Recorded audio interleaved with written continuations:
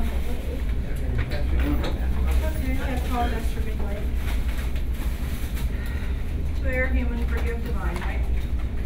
It's all right. I thought it was Wednesday before you had I could have used another day. I don't know that I would have wanted it to be another day like yesterday, but anyway. But okay.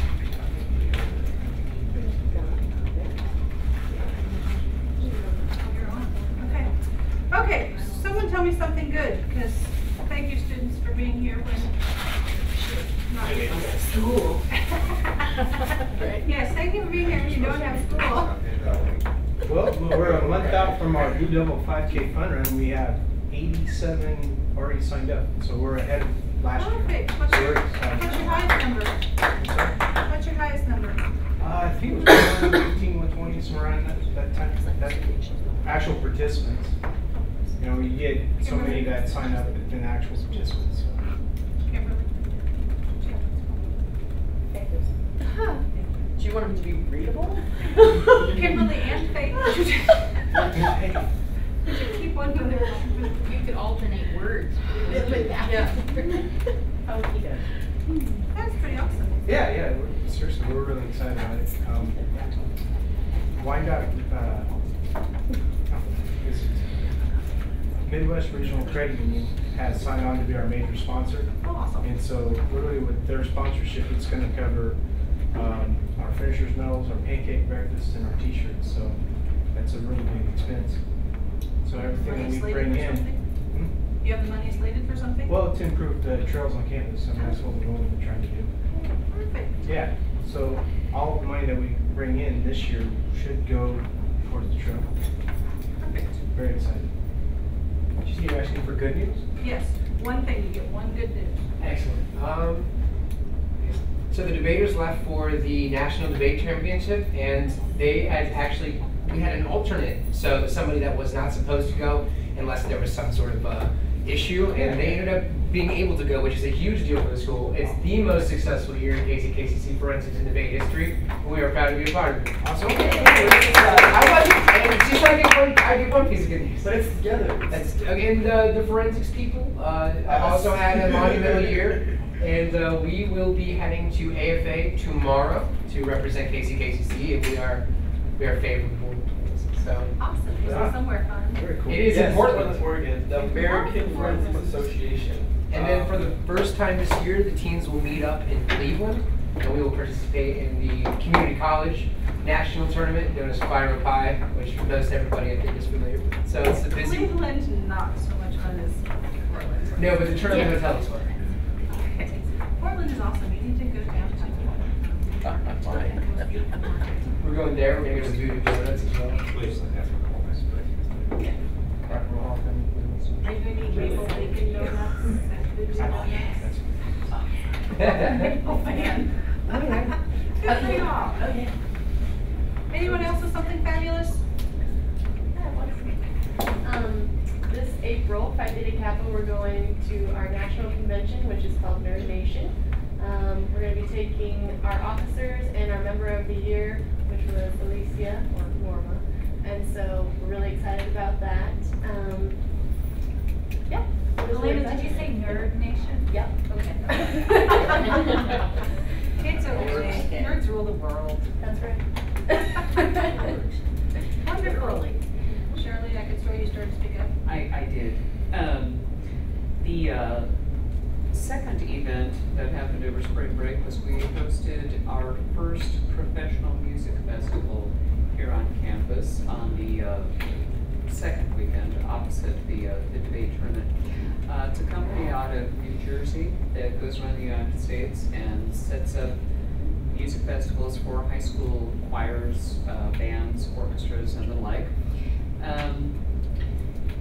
And what I like about this particular company, I worked for them where I lived previously, is the emphasis is upon education. It's not just the competition, although there are trophies involved, but the students perform for adjudicators, and then they receive clinics from the adjudicators. Cool.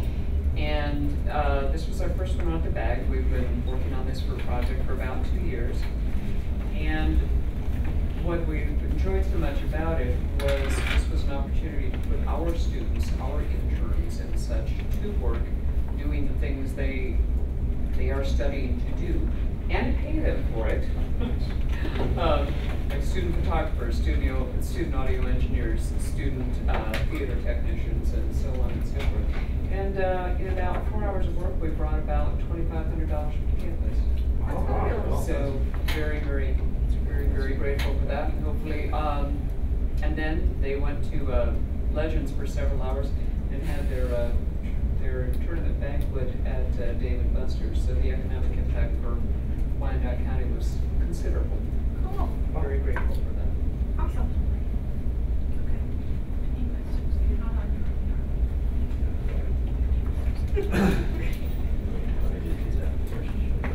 Okay.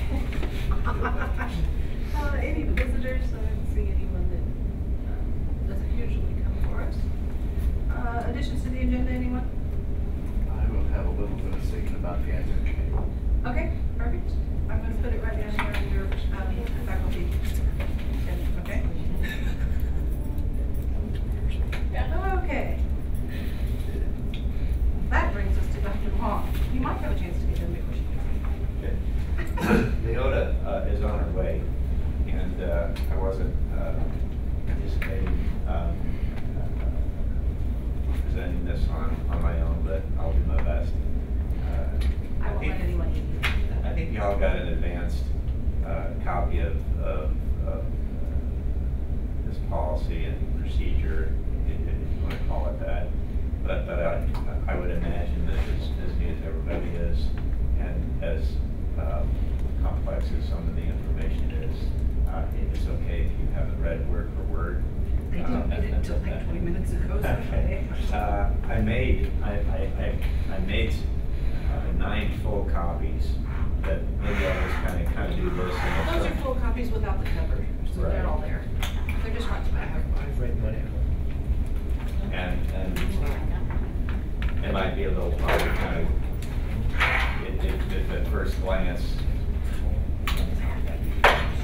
That's the same thing as that. I took this assessment too. Did you take this assessment?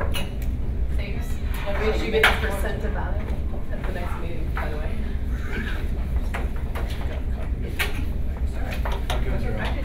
Huh? That's okay. That you're on.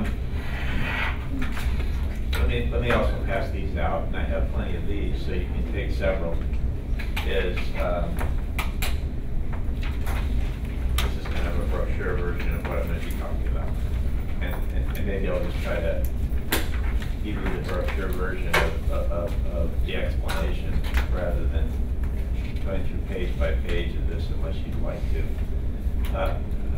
Essentially, Title IX of the Civil Rights Act has been around since the 1960s, so this is nothing new. It's always been a piece of federal legislation that's dealt with gender equity. But really within the last, I would say 2 years, and in particular since a White House report that was done by President Obama on the prevalence of sexual violence on college campuses. Since last April, this has really risen to the surface. And about that time, the Chronicle of Higher Education, as well as a number of other educational and kind of pop culture media entities brought to light the fact that they investigated, the Office of Civil Rights investigated 55 institutions across the country to see if they were in compliance with how institutions are to respond and appropriately react to reports of sexual violence. And of those 55 institutions, they range from Harvard, the Ivy League schools in the Midwest, the East, West, Coast, community colleges, large, small, et cetera, et cetera. And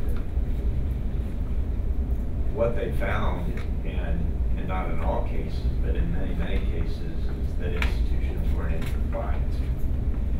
And so from there, that I think has fueled some additional attention towards the whole issue of sexual violence, sexual assault, sexual harassment on campus. And so institutions have been working very hard to make sure that we meet all federal mandates related to the process of working with alleged victims of sexual violence, and the process of investigating the allegations, making decisions on what the outcome should be. So what you have, if you have it in front of you, or if you're looking at it on your screen, is probably about the 12th draft, I think, and I think I probably stopped counting. We've been working on this for about 8 months, and I've been predominantly, along with the Title IX committee, and again, Leota is the Title IX coordinator, and she'll be here shortly. But along with the Title IX committee, we've been working with College Legal Counsel, and one of the attorneys, McAnally, and the rest of the name of the law firm, I'm not going to get it right, but I think you know what I'm talking about. Teresa Mata, one of the attorneys, worked with me step by step on this throughout the 8 months that we crafted this.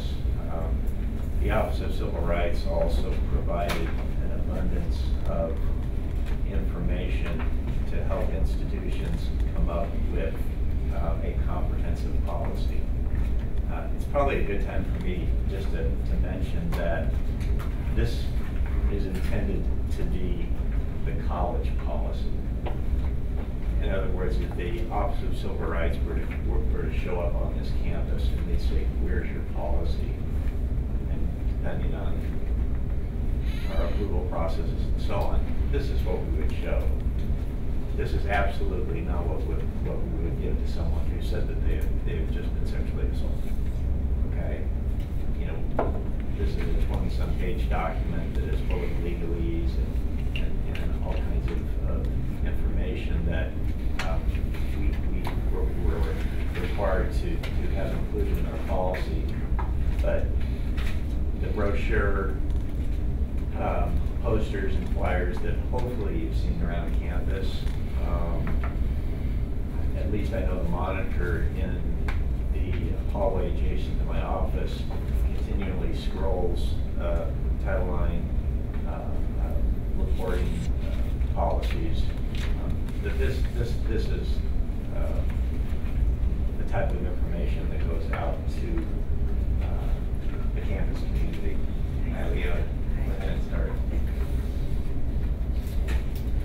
So again, this is what this is this is what meets the federal mandates, much like the Clery Act.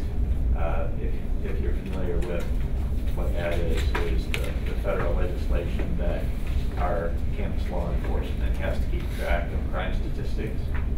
And they have something like this. It's a lot thicker, okay? But they don't hand this out. They have on their website, on our website, more of a reader-friendly explanation of what our crime statistics are, what kind of victim support services are provided, et cetera. So I only use that as a comparison that this is the same type of thing. You have to have a sort of a main policy, but then what you use to disseminate the information needs to be reader-friendly. It needs to be helpful to alleged victims of sexual violence, etc. If you look at the document itself, I'm not going to, unless you would like me to, I'm not going to really go through page by page, but if you look at the table of contents, it basically just introduces what the purpose of this is, of this policy is the Title IX policy that responds to how college campuses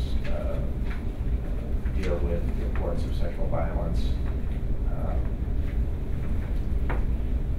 We're used to the term campus climate survey, and that's something that we use at this institution to measure satisfaction of staff in terms of their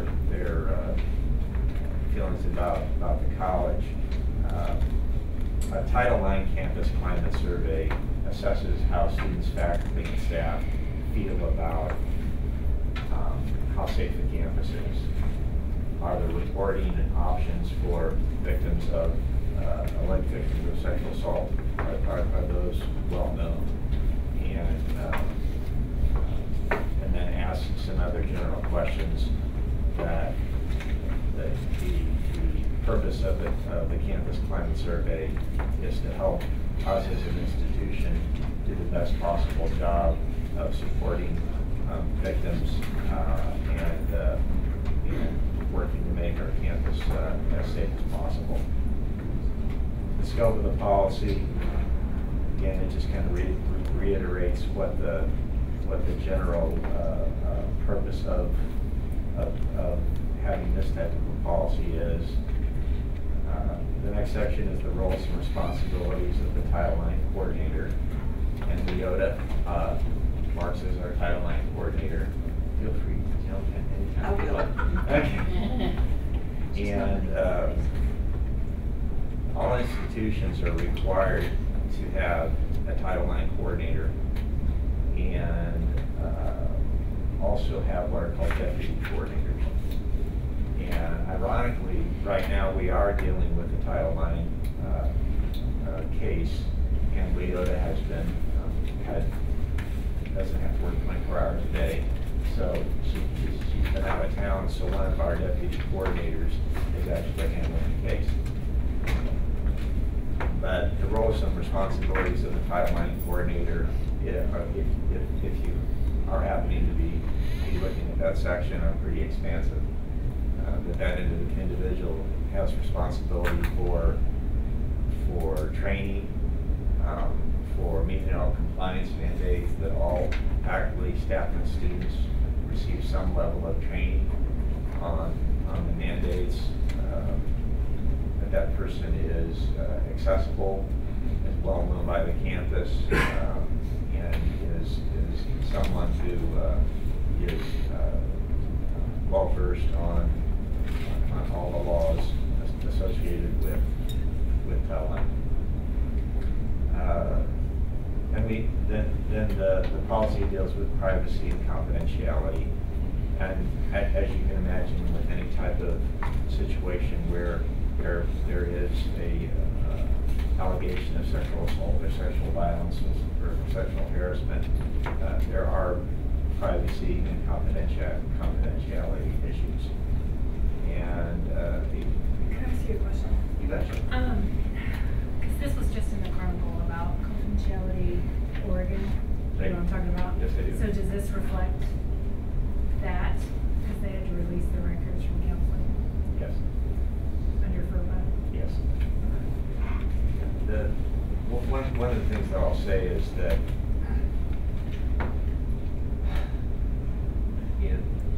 even though Title IX has been around for 20, 30 years, this whole issue that's focused in on sexual violence, there is a great deal of attention being drawn to it. And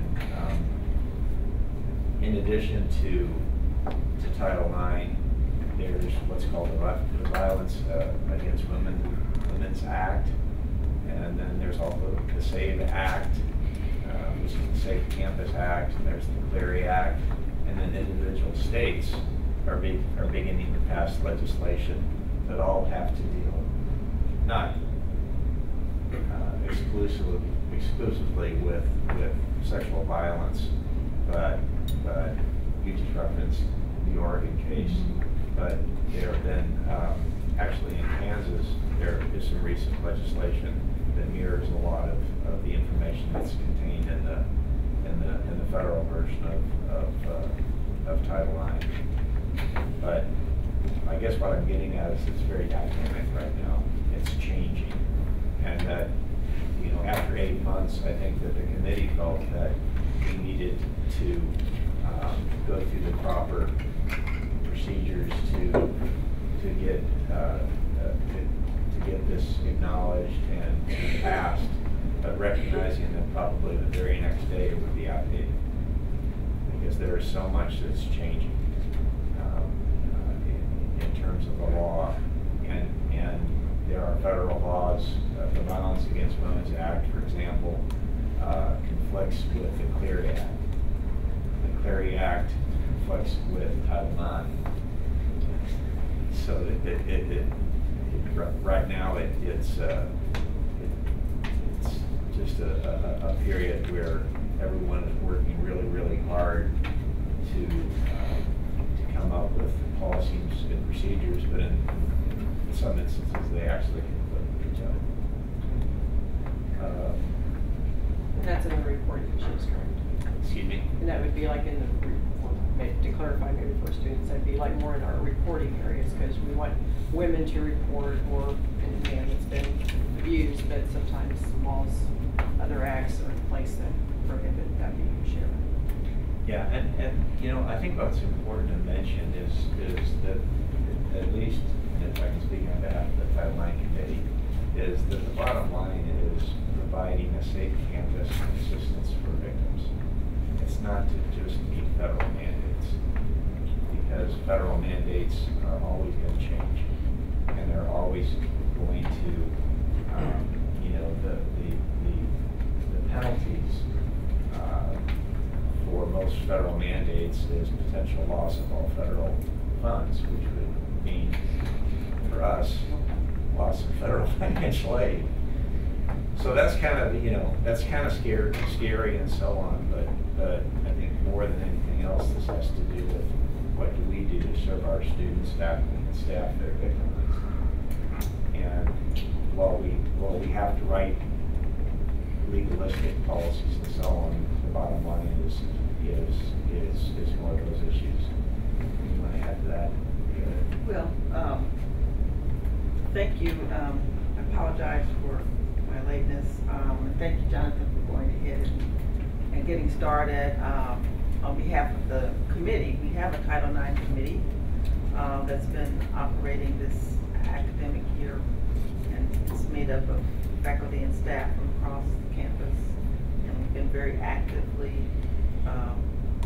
providing training for the students and for the employees on Title IX. But even before Title IX really came to the surface as such an important issue on college campuses, we have had a sexual harassment and violent policy on this campus. And so we have always been concerned with the safety and security of employees and the rights of employees and our students in that area. So this is to update the policy that we have and broaden the scope due to Title IX laws. One of the main reasons we thought, you know, we wanted to just review this with all the different constituents on campus to make sure that, you know, they saw it before, you know, it went to the next level as far as being approved by administration and board. You know, because this is all about protecting the students and the employees and the public as well. One of the sections that I just want to draw attention to, I don't know if we already talked about it, the section. I've really just been. You haven't gotten it, okay.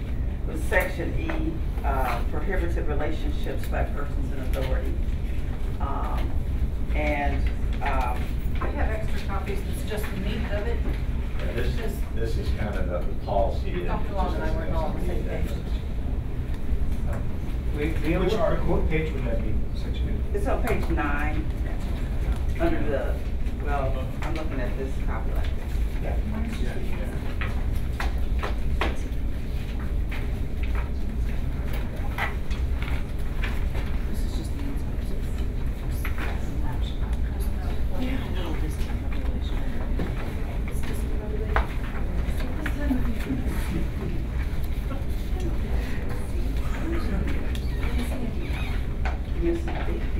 we go from C to E. Okay. We chose not to use. Just checking to see if the English fashion had any impact on the So worksheet. vastly We just overused. wanted to know how sharp you were. Well, there you go. Here, look at the You're on top other. of it. But section E. There is a D. When we were in our committee and our discussion, it was sort of, that was kind of the part that led us to the thinking that maybe we need to bring this to College Center. Because this section addresses sexual or other intimate relationships in which one party maintains a direct supervisory or evaluative role over the other party as being prohibited. So it includes all sexual or other intimate relationships between students and their employers, supervisors, professors, coaches, advisors, or other college employees. So this is the first time we have really had a policy that I know of that has been this specific as far as addressing this issue in relationships with each other on this campus. So we felt it important enough to bring it before you so that you could examine that, share with your constituents, get their feedback, and so forth. If I could just add something to all of this, several of us were at the HLC conference in Chicago through Tuesday, and one of the sessions I went to was from an attorney with Bush and Blackwell in Kansas City here on Title IX, and listening to her talk, I became very aware that we are on top of where we need to be with Title IX. The committee and John have done a great job in making sure that that's in place. But I picked up a couple of quotes, and the reason I jumped in here was the attorney that was speaking said, "There is a strong presumption that there is no consent with consensual relationships between faculty or employees and students, regardless of age and regardless of age differences between individuals." So she's saying basically that if any employee of the college is in a relationship with a student and the student says anything, they're going to presume that it was non-consensual regardless. So when you hear about these policies, in many cases they're as well to protect you from possibilities as anything, because here's an outside attorney saying that if anybody ever looks at this, they're going to presume because you're an employee and a student that there was no consent. They're going to presume that there was no consent, and so the burden of proof is going to have to be on that it was consensual. Students, this is different because in many cases, because we've had adult students, many universities look the other way with adult students and professors in relationships, and we're saying no dice.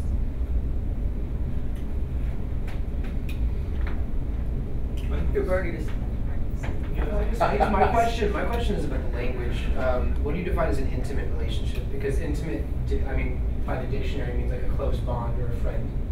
And so like that wording is rather concerning to me, because if there is somebody that's a close friendship with a professor, I'm not sure that should be frowned upon. But I would think that they're probably talking about sexual relationships. But sexual is clarified before that, so I'm wondering why the wording is there in general.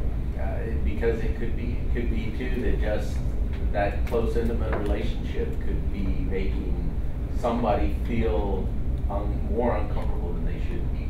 I don't know. Or dating. Just the point of Well, you can be in a relationship with someone and not be sexually active with them. Right. Right. I'm saying. Yeah, one thing all I would say is that as the Office of Civil Rights has given out more and more guidance, they've tried to define and redefine some of these terms. And again, it kind of comes to a point where and that's kind of why, where we're at in terms of wanting to get this moved through, is that some of these are always going to be somewhat subjective. But I do think that intimate in reference to this policy infers that there would be some type of sexual relation. Sorry, I just want to clarification. Yeah, no. And that's what we want is we want questions that if there's a way that we could state something better, we want to do that. And again, the Office of Civil Rights, there are certain things in this policy that the OCR said you have to phrase it this way. Okay, it wasn't optional.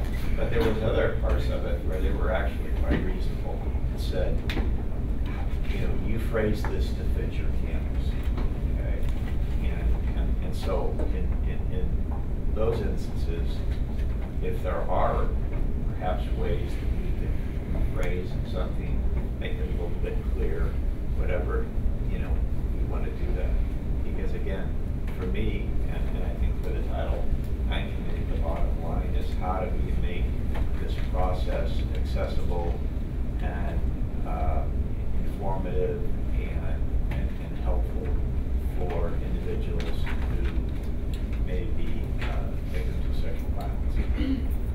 And so to do that, we would go to you or to the committee, or if we have some comments about it. I know it's not to be on this big thing.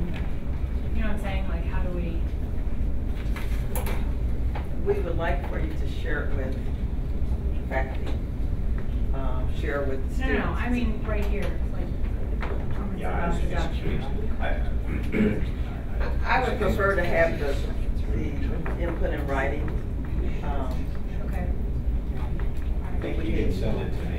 Okay, that's what I'm asking you. And that's what your question is. That's what I'm asking you. Okay. I do take responsibility for the fact that D is missing, okay? And that there is possibly still a few typos, and I'm not real big on semicolons. What do you mean? I'm saying specifically about this phrase about confidential counseling victims. That's not. I'm on page 14. Those confidential counseling records were taken in the lawsuit in Oregon. And so this to me says, go to a counseling center, get therapy. It's private and it's confidential, and the university won't access those records. That's not what legally happens. So I have some concerns about sending someone and saying it'll be confidential when case law is saying it may not. That's my concern. That would be what you would write to your input for us to evaluate. One other part of it is that I don't want to send somebody to, I'm a psychologist. I don't want to send somebody and say, hey, this is confidential, when the university can take it. the counselor-client confidentiality is absolutely imperative. And the Office of Civil Rights understands that. There are some states, Oregon is one of them, that are challenging some of the mandates that are set by the OCR. But at this point, federal supersedes state. So we are still following the federal guidelines and not based on Oregon case law. Now, how things are going to change. Again, as someone who's been involved in advocacy for victims for 30 years, what I would say is that it would be hard pressed for that counselor client confidentiality to ever be compromised to the point that a victim feels that they can't trust that information will be shared. Having said that, there are 9 states now in legislation that all reports of sexual violence be handled 100% by law enforcement, by campus law enforcement. Yeah. Well, one thing related to that is in that same session, there's now a website that's been developed that is actually funding litigation of those people who claim they have been wrongly accused. So institutions have the Office of Civil Rights on one side with their hammer, and then now you're starting to get those that have been accused suing because their civil rights have been violated because they weren't afforded due process. It's putting institutions in the middle of, you know, which would you rather try to defend? A civil lawsuit from somebody accused, or with the Office of Civil Rights themselves? And the lawyer, she had a great quote about if the OCR comes. She said, if the Office of Civil Rights comes to your campus, it means you hope to minimize the finding, not get a clear finding. She basically said that if they come and they start looking, they will find findings. And you know, that it's more likely that you would find something rather than not find anything at all. So you know, it's an interesting situation that institutions are being placed in. And maybe that's, John, why some of the states are going to that law that law enforcement has to investigate. I mean,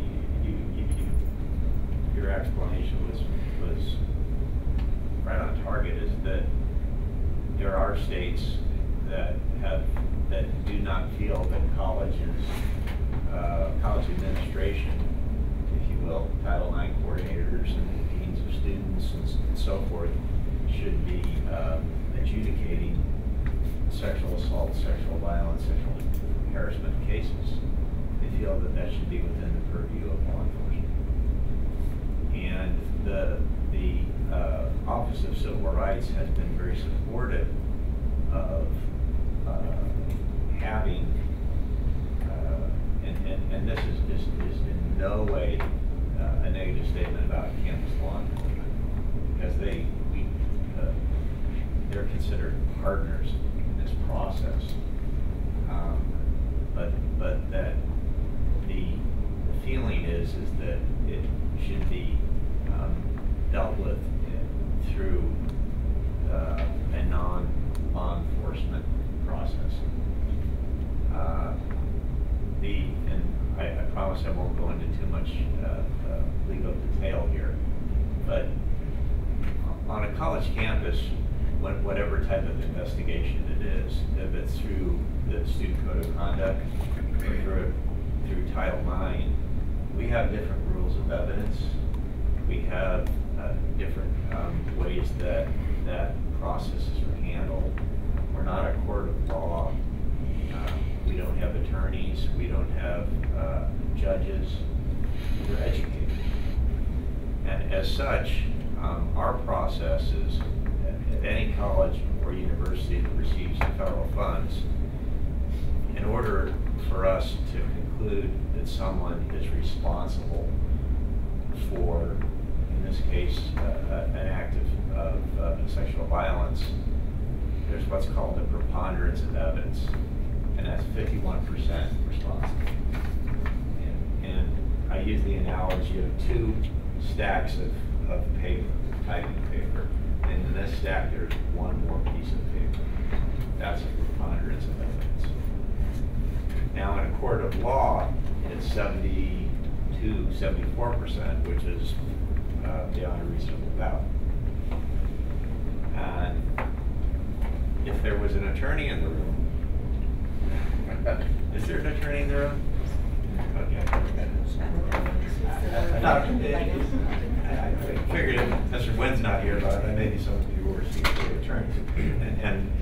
But that's always the challenge, and that's what's come up with some of these cases, where they've gone and said, well, how could a group of college administrators make this decision when in a court of law, the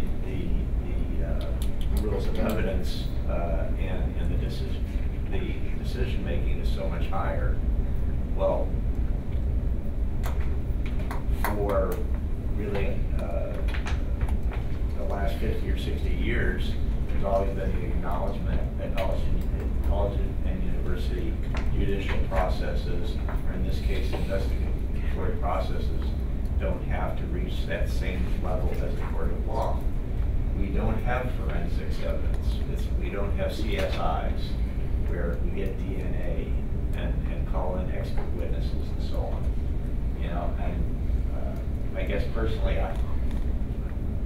that would not be the way that I would want to have us proceed at an educational institution. But again, you know, probably the biggest criticism is that we do not have to have the level of proof that would be required if it was handled in the criminal courts. Without wanting to disparage anybody here or on this particular campus, college administrators have an inherent conflict of interest, which is protecting the name of the university.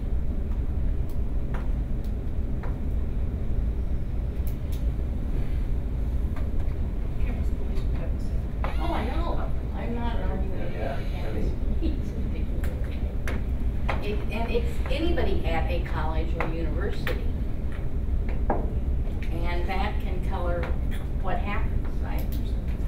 Yeah, I think the criticism that typically comes is that, and I don't know if any of you watch SVU, but a couple of nights ago they had a college campus case that college campuses hide campus crime, and it had to do with a sexual assault case. And there's that perception is that because colleges want to maintain some type of image that these things don't happen, is that they hide them. Well, all I could say is what this policy is reflective of is that we want to be fully transparent in terms of if there is sexual violence on this campus, that it is handled. Obviously, there's confidentiality issues and so forth, but that by no means are I think the reputation of the institution is tainted more if we don't follow policies, as opposed to the other option. And are there institutions across the country that have not even put Title IX on their radar screen? Absolutely. And as Mike said, and you know, we've worked very hard, are where we need to be in terms of fully compliant. No. But if the OCR came knocking at our door and they looked at, again, you know, this is just one example, but the presentations that, well, let me back up. With the existing policies we've always had, with the presentations that we've done, with the training that we're starting to do online and in classrooms and so on, the posters, the flyers, the awareness, I think they would say we're putting a pretty good effort forward. And just in response to what you said, Jesse, any complaint that's ever been brought before me has been investigated. Yeah. You know, we can't investigate something we don't know about. Exactly. But, and, you know, there's been a resolution. So, at Kansas City, Kansas Community College, we take this very seriously. We act, and we do, you know, resolve these issues as they come up. So, we are more concerned about protecting our students and our employees than, you know, something, you know, that may possibly damage our image. Yeah, I know. And again, I would just reinforce that those that found to have been covering up are the ones that's where the image is damaged. Just another note, the attorney also said that if the OCR comes to investigate, there's a mandatory 3-year look back. So they'll look back 3 years from when they come to see what's going on. And and we're expected to be doing training, so we've done that, rolled out the online training for that, and there's they talked about 2 types: a primary for people that are new, just coming into the institution, and then ongoing. And I think somebody asked a question about, well, how do you mandate that? And the answer was the training must be offered to students and employees, and there needs to be an effort to promote participation. And she even suggested for students you do some sort of training and tie it to your registration process. That you almost make the students go through some sort of a small online tutorial before they can actually register for their classes. I was just going to send an email to you guys and have you guys come to one of the smaller executive board meetings. I had a couple ideas in terms of increasing the access to this information for students and just expanding their knowledge and awareness of it, as far as integrating it into orientation, whether it's the actual orientation classes or when students are enrolling, that they have to go like a miniature orientation, that this is a part of that.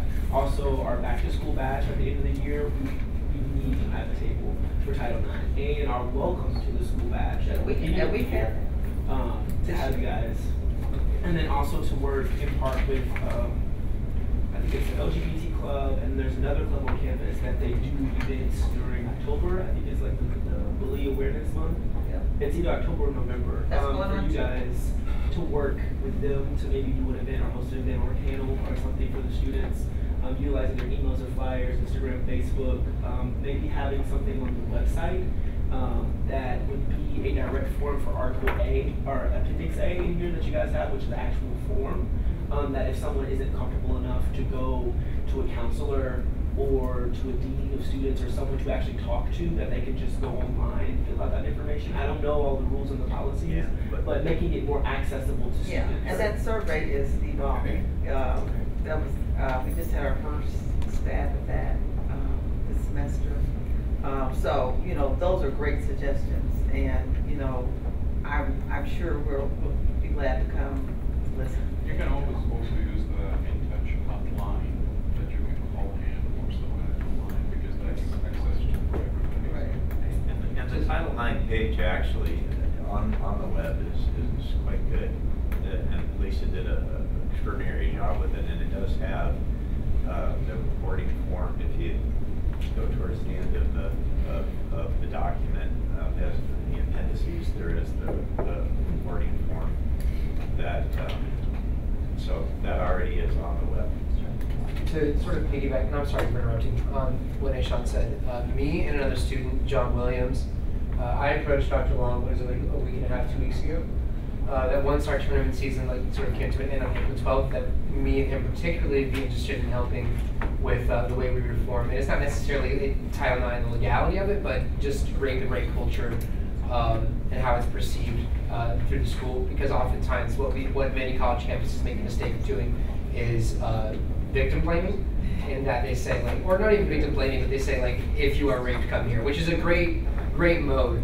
That's obviously something that needs to be put out there, but also there should be flyer signs that say something like this is about not raping people, which I know is very crude in its delivery, but there are ways to deliver that information and without the perpetuation of rape culture or rape forgiveness. And it's something that I think that KCKCC could be, preventative side of things. And it's something that KCKCC could be the forefront of as far as colleges goes, because we've been doing a lot of research, and there aren't a lot of colleges adapting to that yet. There are colleges that are talks of it, but there's been no actual distinct action. So I'm putting together some things. I've read this. You gave me a copy of this a couple weeks back, and we're trying to come up with some clear, solid ideas to maybe help distribute the word through student voice as well as technology.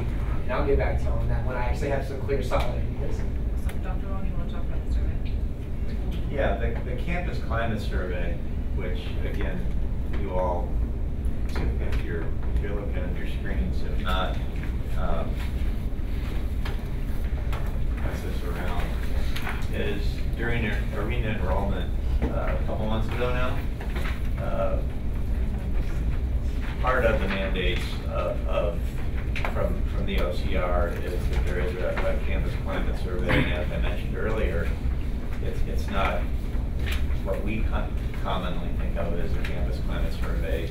This one has to do with the degree to which faculty, staff, and students feel that this campus is not only a safe campus, but also one that has victim services, assistance, well-informed faculty, staff, and students, individuals that if they are approached by a student who wishes to disclose, that they have some training on what the process should be.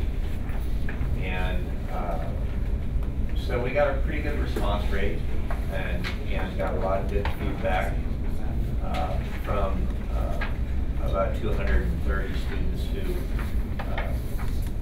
fill out the campus climate survey. And for what it's worth, and again, this isn't,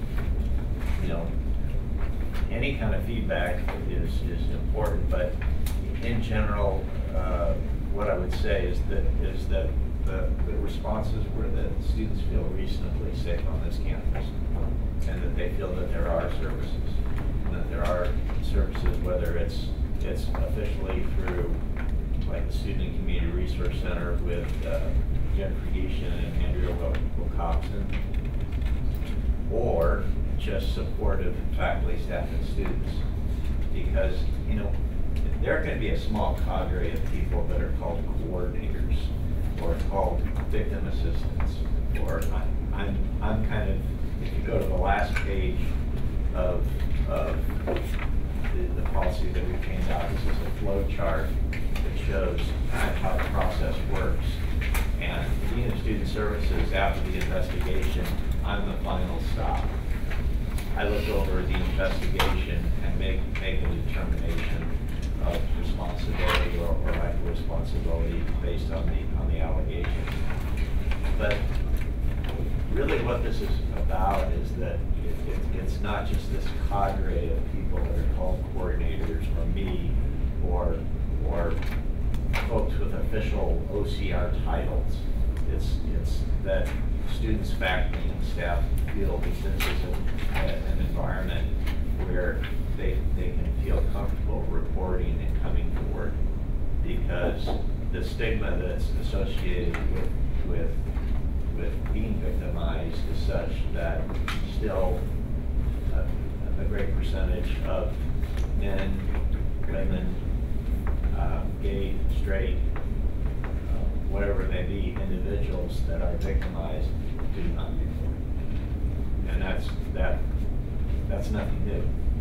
That has been a problem that has been prevalent for many years. And so I like to look at it as throwing the net as wide as I can, so that as many people on this campus, and again, not just those of us with these designated titles, that we have a general atmosphere of understanding of what this is about. And then one other comment I just wanted to make is that the OCR does address false accusations. And Mike talked about some instances where students were found responsible and then they filed lawsuits and so on. I mean, the basic standards of due process still prevail in this policy. In other words, the investigation and all the follow-up is that there's not a presumption of responsibility because someone reports. The report is the starting point. It is important that the alleged victim is treated with sensitivity and respect, but at the same time, the alleged perpetrator has the same right, has the rights of due process that are guaranteed to them by the Constitution. So I guess I just wanted to make that point clear, and that there will, that, for example, the investigation that we're conducting now, it may end up that there's not a finding of responsibility. Sean, you have a question? Yes, I know that in terms of this college and getting people to fill out surveys can be extremely difficult, especially for students. Could you guys make it mandatory that in order for a person to enroll that they have to fill this out? Oh, that's your 100% student populace. Well, I mean, unless, well, or at least for people when they have to go to the actual advisor to enroll, that in the process of them enrolling that they have to fill this out. Now, as far as people who already have the 30 credit hours and can enroll online, like I can do that on today.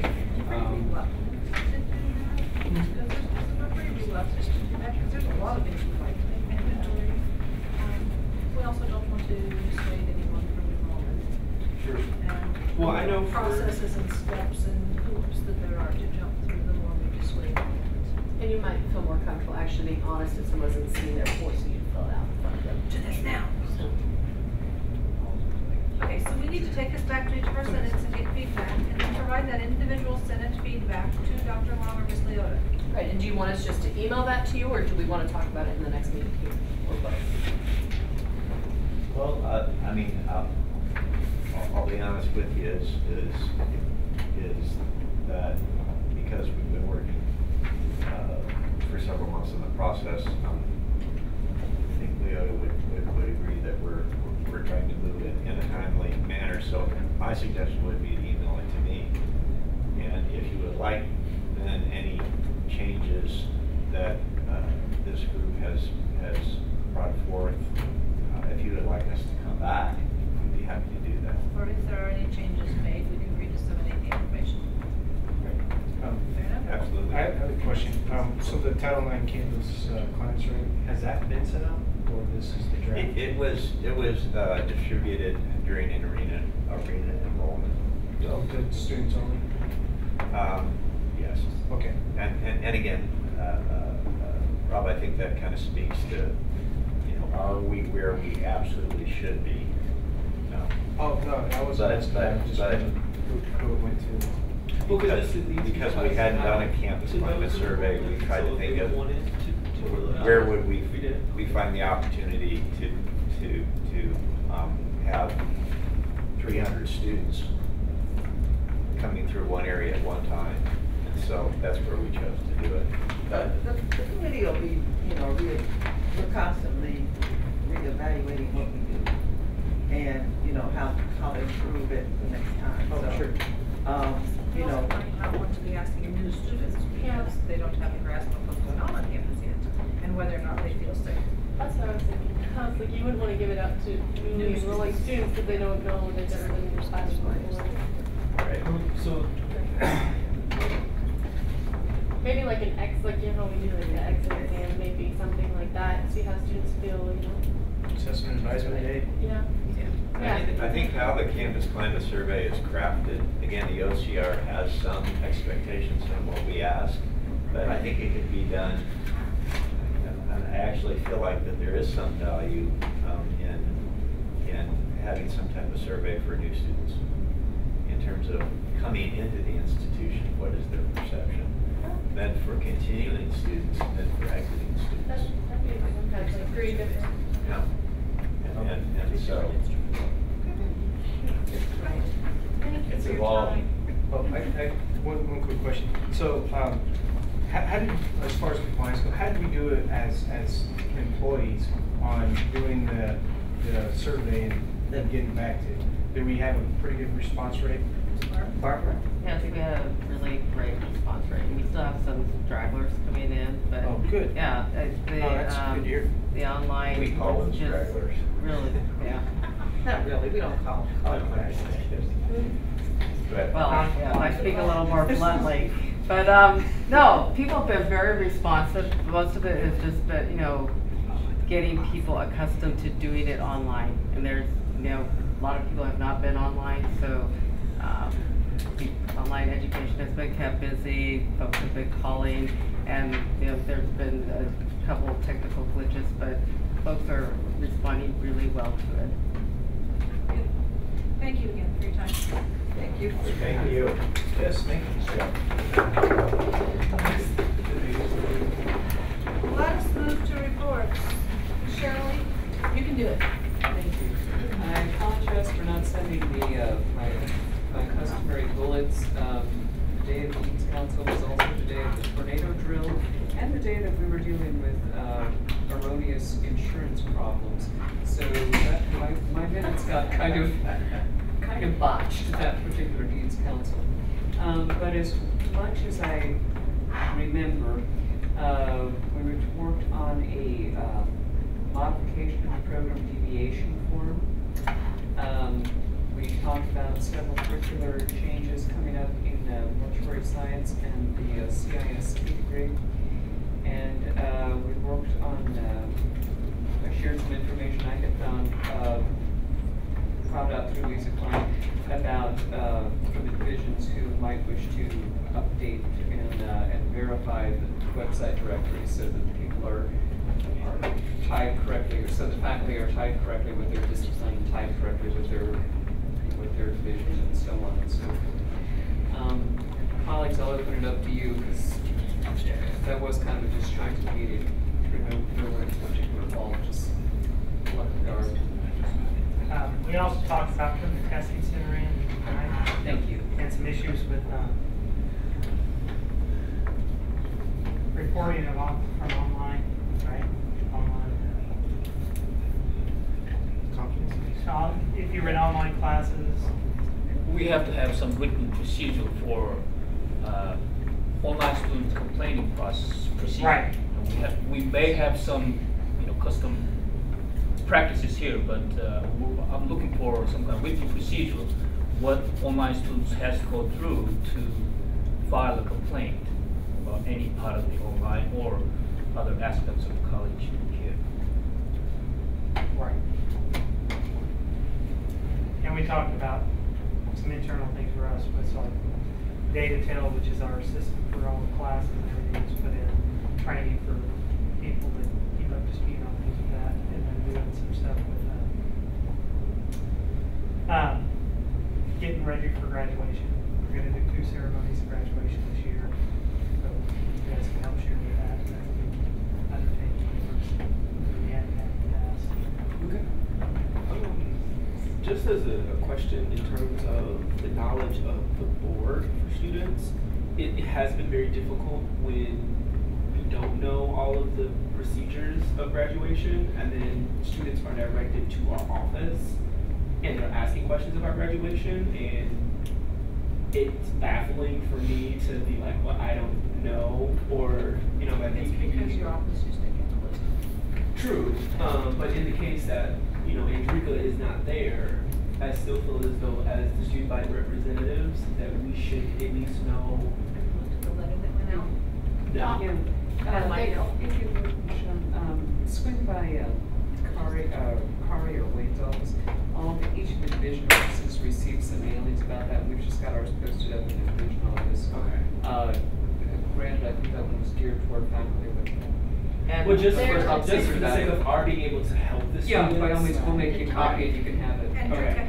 Also, there is a graduation, committee, talk to John Long, he's chairing it. John and Dr. McDowell. Yeah. Those two are in charge of that committee. Okay.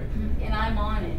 I mean, but I did wonder why there were no faculty or student representatives. Let's start with the letter that came out from Andrika, because it goes to all students who have applied for graduation. Yep. We're doing graduation degree checks a semester ahead of time, so they all ought to know. And that's a really good starting point, because it has what time is rehearsal, what do I have to do, how do I get this, where do I go to pick up my cap and gown, all of those things are in that letter. Yeah. I really don't continue though, because it was just, because I know It's like these basic questions that we should be able to answer that it's just sort of jarring when they said it out to know. We're like, hey, you help run the student body, right? What about graduation? We're like, I have no idea. So Check with Miss Andrika, and then you can post it. Okay. Yeah. And then I had one student yesterday, and he was like, well, they automatically took out like the fee for graduation, but I won't be participating in it, so who do I go and talk to? What would have been my response for that? You're going to pay the fee anyway because it's for your diploma, not for your graduation ceremony. If you buy a diploma, then you pay the fee. Everyone has to pay that fee. And we provide your cap and gown. They think it's for the cap and gown, it's for the diploma. Okay. Well, if there is some way that we could get that type of information down, because one thing that we just did yesterday. It's in the letter. Okay. Well, I'm saying like the things that are just consistent every year. That it's gonna. Is it the letter? The letter is just like. It's the letter. Okay. It's The everywhere. letter. There was. We'll add it to it. It's laminated. Read the letter. It's not there. Then go find it. Okay. I think I need to read the letter. Just change anything. Yeah. Put that on your Anything else, Steve? That's your faculty. Jesse? There's nothing more than is in here. Beautiful. Herschel has something more that is in here, he told me. Herschel's with the adjuncts. Oh. I was gonna say. He told me that there was. I paid attention. Then Herschel adjunct. Yeah. I'll be glad to. I'm just a representative of the adjunct committee. I'm not the chair. And usually about a week prior to this meeting, I send Dorothy Collins an email saying, is there any item? Well, this time she emailed me back and said that it was extremely difficult for her to chair the meetings and things like that. Would I like to do it? So I sent an email back saying, oh, let me pray about it. Let me think about it. And so I spent a week thinking about it and visited also with Joe Meditz, who's a colleague of mine who was chair for years. So I've agreed to do it with his help and with my dean's help and information and so forth. So that's the process there. So I'll be doing that. I have not chaired a committee, and so it'll be important to help me know about agenda items, the process. Or at least I haven't done that here. You know, at other places I might have been important, but not here. And don't send yourself well, I was president of the NEA for years in Kansas City, Kansas, so I've done things like that, but nothing here. You'll be great. But one of the items that I'm concerned with, and someone may help me with, is that the adjunct faculty is so very important because they teach so many of the hours and more. And yet it's difficult to make contact. So when you set up a meeting and try to get together with people, that's a difficult thing. So if someone has an idea about when and where that might happen to help involve more people, I'd like to have as many people from all the areas as possible involved. So appreciate your help, and You should have your adjunct meeting prior to adjunct orientation on welcome night. We'll do that, yeah. And another thing that we try to do. Right after. Another thing we try to do is have one a month. Sometimes prior to this one. But that would give you a lot more involvement. Have you tried a conference call? I have not. Yeah. Do you have business cards? I do not for this area. Well, this might be something simple. Get a business card, give them to the divisions, maybe even the administrative assistants, and just say, when new people come in, say, hey, this is our rep. And then here's how to contact them. Okay. That might help. I don't know. Okay. Yes, ma'am. Let's get in touch with Daryl Long. Subdivision put together an adjunct task force. They're having an event. It was originally scheduled for February. We had weather issues. But we've got an adjunct professional development / appreciation event as a division on April 11th. If you can make it yourselves, that would be great. If you cannot, at least let Daryl know so that he can include your outreach and contact information. Thank you. I will contact you. Oh, and you might want to reach out directly to Marcia Irvine or Carolyn McCain at Leavenworth. There is some overlap with adjuncts teaching on both campuses, but a lot of the folks in that area, for various geographical reasons, stay in that area, at least in least in my division. Thank you. Our division, sorry. Anything else, faculty? Staff, Ms. Faith? When was our last meeting?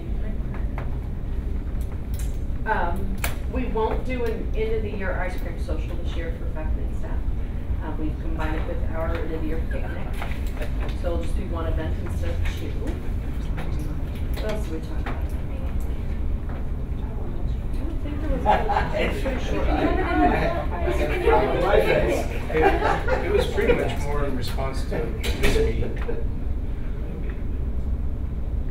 You know, about communication. Yeah. Anything else? Students? Let's start game plan here. Just a small update for those who did not know. The man sitting to my left is my vice president. So he was elected towards the middle of March. Anointed. He was anointed. He was anointed boy. I like it. I like it. No. I was anointed. He was anointed. Some quick updates. Our elections for our new upcoming officers are going to be April 21st and April 22nd is when we'll have voting. I do plan on running for next year. So next year you're going to be putting your reports in email form so they come out with the agenda? Yes. Yes. That will be part of my campaign. Perfect. Yeah. Well, for it. You delivered twice, thank you. My campaign promise, it's too bad Tammy didn't. Yeah, I have to add that to my campaign promises that I don't fulfill so I can get in the process of becoming like a senator. So I gotta get that practice of. Now, you know, one of them has been indicted now. Yeah, see that, but you not that one. Oh, well, yeah. Well, he kind of did it to himself. You want to get all those things out of your system now. Yes. Spend any money this time. Corruption starts here. Yes. Train me. Patronage, bad plan. Wait until you're getting the big bucks to do it. Oh, Lord. Make it worthwhile. If you're going to have to go down for it, make it worth it. Live a little first. April 30th, we will have an elections banquet, which is something that is new. And the reasoning behind this is so that from what we've been told, the majority of our board will be new next year. And it was kind of weird as coming towards the end of the year that we kept meeting all the movers and shakers of the school, and we felt that it would be important to have all those people come to the banquet where the majority of the people in students are there, so that at the start of the next year, we already know yes, we're familiar with the board of trustees, we're familiar with the president, we're familiar with all of the deans and the directors. So Board elections are next Tuesday? Yes, they are. Yes, they are. That's right. So that way we're familiar with each other.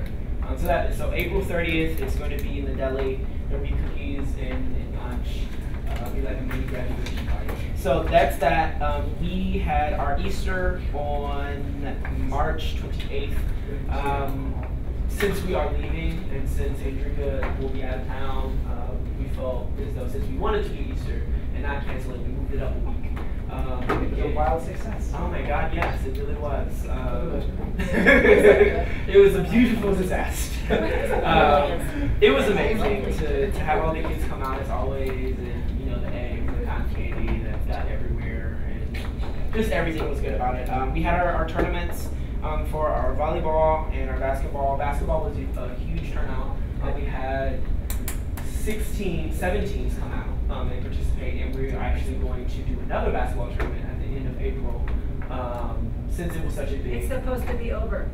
It is supposed to be over. But with us improving things and wanting to make it better, and then just the overall sheer fun of being able to do it, we decided to do another tournament.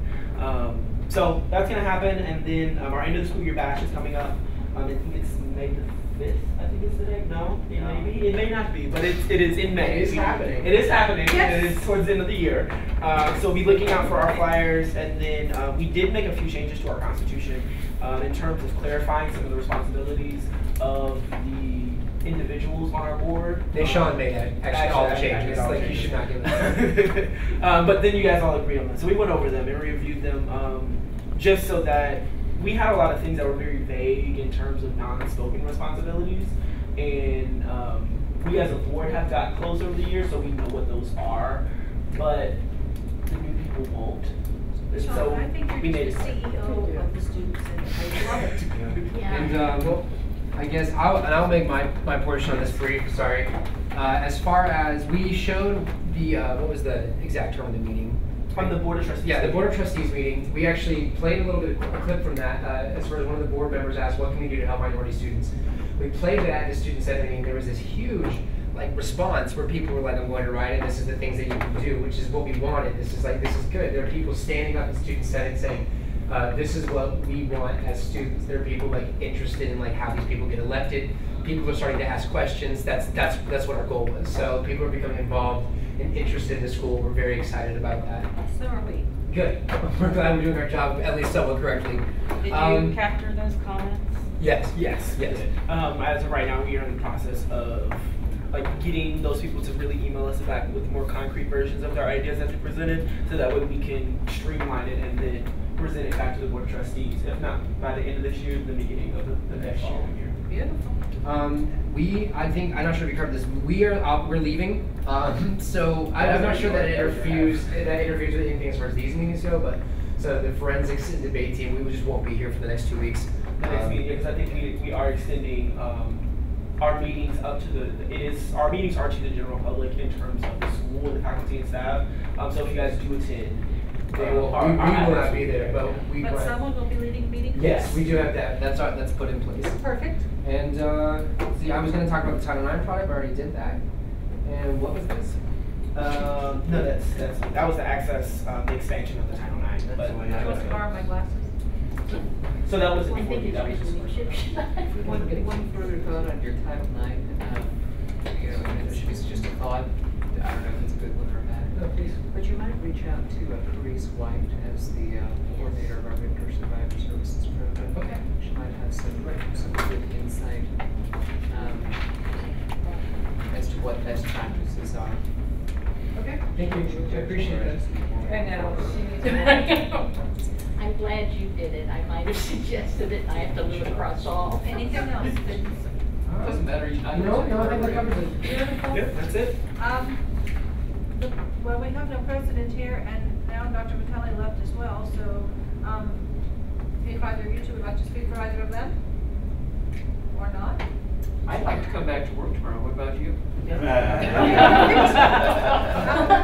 No board of trustees report either. Now, for new business, we're going to have a regular May meeting to wrap up, but between now and then, Darren or I will get with the board of trustees because we do an annual meeting with them as well. And I know that we've not scheduled that, but I'll just take that on, so poor Darren doesn't have to because he has his plate full right now. But I'll go up and talk to Peggy, and it is usually the day of the board of trustees meeting in May, which would make it somewhere in the vicinity of the 12th. I don't have a calendar in front of me. Dr. Walker would help me. Second Tuesday in May is indeed the 12th. Beautiful. So somewhere around the 12th, we generally do it, and their meetings are in the morning now, so we typically do lunch with them afterward. So kind of put that at the back of your head as a save to date, and I will confirm or deny within the next week or so. Okay? Yes, ma'am. Can I please ask that it be a neutral meeting? Yes, ma'am. Thank you. You may indeed. So if there's something that needs to be brought to the table, we can do it prior or in a different setting. It shouldn't be at that point in time. Okay. Last year's was not. A little contentious. Thank you. Okay. Appreciate it. Yes. Yes, ma'am. I'm going to ask a question, and I'm not sure that there's anybody here to respond unless the dean's not there, or somebody might. Faculty have been asking, and I've been making jokes about the redecoration, or whatever you want to call it, of HR. It's to better preserve security of our documents and our HR documents. Oh, okay, that's what I was told. But does it have to look like a cross between the Berlin Wall and the Great Wall of China? It's a very secure facility. You know, it should look, be honest, guys, it should look just like a classroom door. I mean, Yeah. honestly, and that's what it's going to look like. You go from having windows to not have there. It tends to, you've got now sheetrock wall, but there's a door in the middle of it now. You go up, it unlocks, it opens. I don't know if they're planning that. If they're planning to have a continued entrance through the business office, I don't think so. I think it's going to be coming through that door. But the actual deal of it is to have that door, to have you come in, and you're not accessing all of the back offices of the business office. And that I You're accessing understand. an area, and then you go back from there. You So have to be checked in. you give them a chance to get it finished built, because it's not. So like it's would a it gross look art. more like the enrollment office? It is a better facility to be In honest. terms of, you come in, you get checked in first and then you're allowed into the. No, If you have need to be back You there, have to it's be probably buzzed in. not. No. Well, like in the enrollment office, after you check in, they have a little door that they buzz and then it Yeah. opens. Yeah, but I think they're like a little glass thing right there.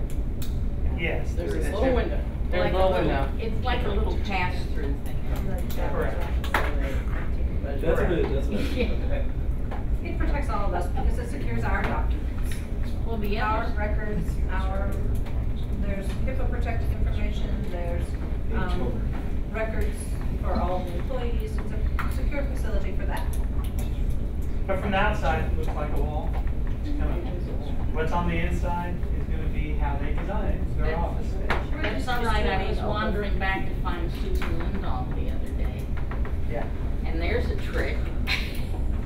I hope they sort of, give them a little more. They're designing it. So, perfect. Okay, anything else for the good of the cause, as Karen said? All right. Yeah, may the force be with you. Beautiful. Hey, Starboard Days is coming up. Let's go look forward. They're just- Yeah. I don't even know how I